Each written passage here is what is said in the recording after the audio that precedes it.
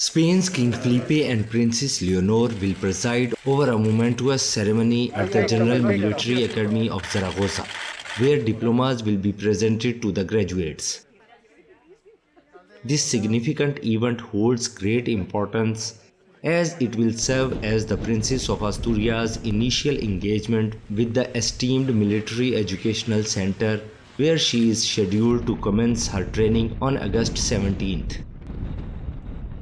We are excited to bring you exclusive coverage of this event, so don't forget to subscribe to our channel and hit the bell icon to receive notifications. Stay tuned for all the updates.